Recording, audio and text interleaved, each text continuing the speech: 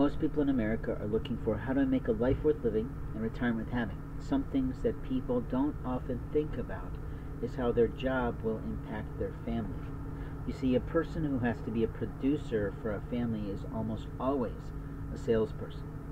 A salesperson has a lot of opportunities to sell things.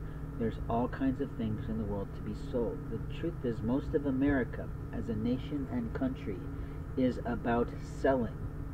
Selling of products and selling of services, and of course the selling of properly employees and their skill sets.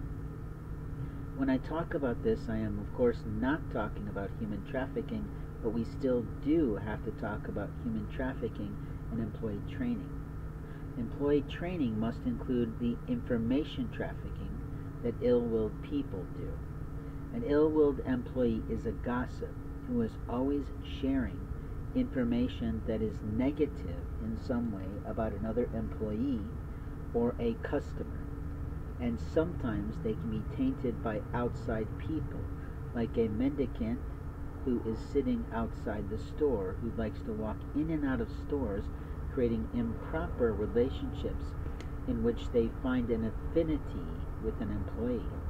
My preferred example is the woman who is married cross-culturally to someone, and she will walk in a store and find another person who she's noticed is married cross-culturally to a similar person, and they will begin a conversation of how did you meet, and then over the course of time it becomes a form of solicitation and a form of tainting of an employee.